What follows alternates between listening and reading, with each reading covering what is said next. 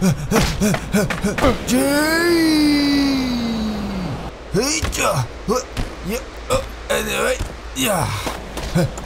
hit the brakes.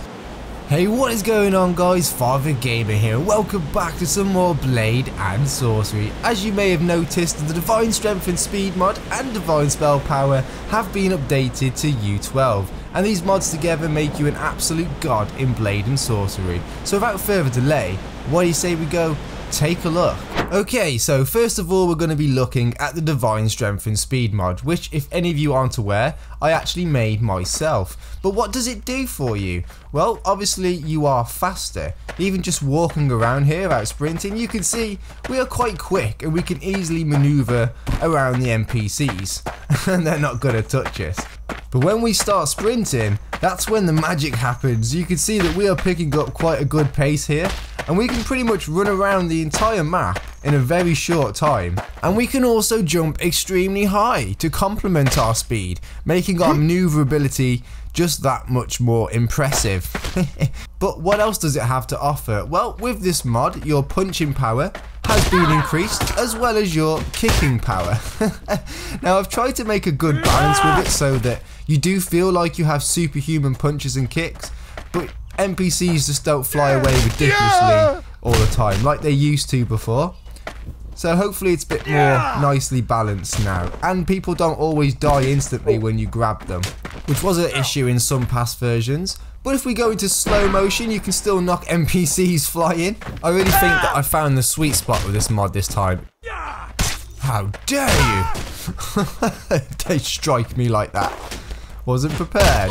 Now, it may take you a little bit of time to get used to your new speed and strength, but like most great powers, once you've learned to harness it, you will become an unstoppable force. And also, heavy objects should be a little bit easier to lift, but I still have a little bit of an issue with a bendy wrist. But what do you say we go take a look at the next part of it? So, as well as making you stronger and faster, Divine Strength and Speed also increases your weapon handling, making weapons almost feel weightless.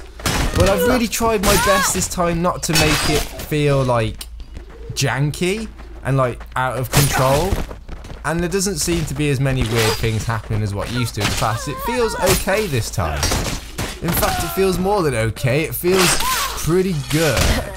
But that's enough of the little sword. Let's test out the big heavy weapons. Now, this is one thing I like about it, is being able to wield these big heavy weapons in one hand. Now, this time around I've made it so that you still have to put a little bit of effort into them, just to try and reduce some of the shakiness and make it feel just a little bit more realistic as well. Oh my god, that was an amazing kick. This is why I love this mod. But yeah, you can see that we can wield these around no problem and destroy these NPCs. You're also going to find that you can do cool things with the claymore, like you could stick 3 NPCs on the end of it and hold it in the air, because you can support that weight now. There's really a lot you can do with the mod. Even in slow motion here, look at how we can wield these around. I remember before, if you were trying to hold one of these in one hand in slow motion, you couldn't even move it barely. But look at this. Just annihilating them. Oh, let's give a little bop to the chest. But what happens if we actually grab it with 2 hands? Well then, it's just going to be unstoppable. Now that we have the full control, these NPCs are going to have a bad day. I also want to point out that with this mod installed, your health, mana and focus are not going to be unlimited, but they are massively boosted. Like, you're going to have a large health pool, a large mana pool and large focus pool.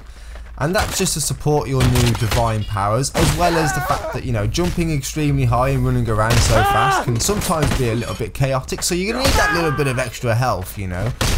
And the extra mana pool is going to be extremely useful for the Divine Spell Power mod, which we're going to be looking at next. So make sure you don't go anywhere, guys, because it is a good one. Okay, so next we're looking at the Divine Spell Power mod, another one that I made. This will make it so that you can charge your spells instantly, and they do a lot more damage. I've also tried to make them look a little bit bigger and more impressive as well.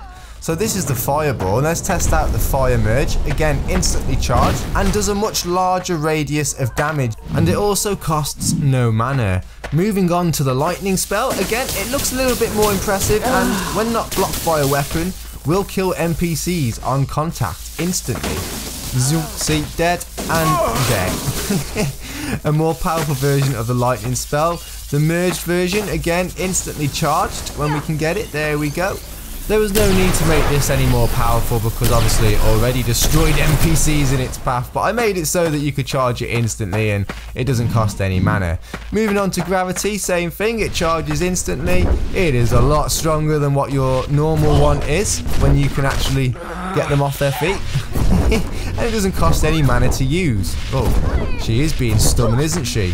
Go on, there we go. You see all that area effect there behind it? This is a very powerful spell now. Probably your most powerful spell in your arsenal. Well, I've also improved the merge version. Let's just get her out of the way. Excuse me. We're trying to do some demonstrations here. Right, let's merge it together. Let's go over here, close to some debris, and merge our gravity bubble. Look at that.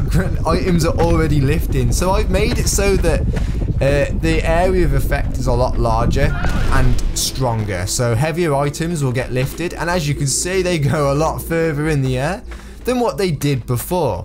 I've also made it so that this lasts a little bit longer than what the default version does as well, giving you a little bit more time to do whatever you want, like play around. For example, look at our new telekinesis power, which I've now added to divine spell power, making your telekinesis abilities superior to the default version.